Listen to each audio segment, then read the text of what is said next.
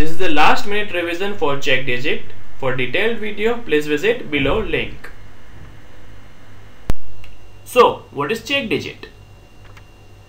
It is an extra value that is added to data to ensure that original data has not been altered. That is data accuracy. Check digit is used to ascertain data accuracy.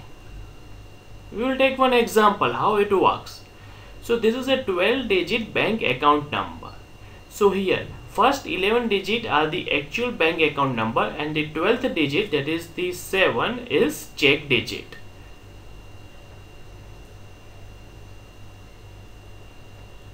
Let us understand how this 7 arrived.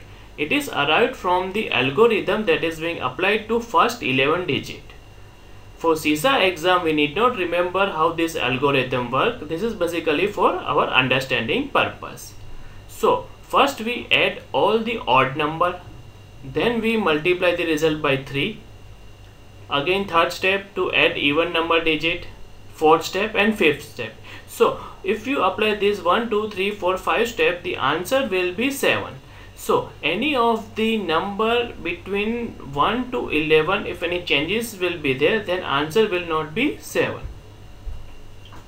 Thus, in case if any of the digit is entered wrong, answer will not be tallied with the check digit and hence error will be detected. For CISA exam, we need to remember that check digit helps to detect transposition as well as transcription errors and to ensure data accuracy. Thanks for watching. For more such video, please visit datainfosec.com.